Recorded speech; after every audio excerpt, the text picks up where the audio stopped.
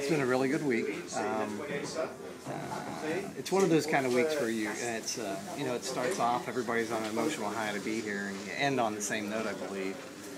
And it's a good thing. You not only help people physically, but also spiritually, I think. But the interesting thing is, I think we get more out of it than they do. And I'm sure other guys feel the same way.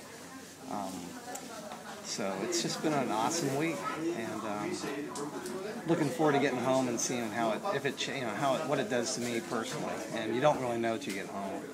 But the one thing that Kurt wanted to know is if we had one kind of thought for anything. I probably have two. One would be, on a serious note, would be, as you're maturing in life and everything, it's for kids and adults alike.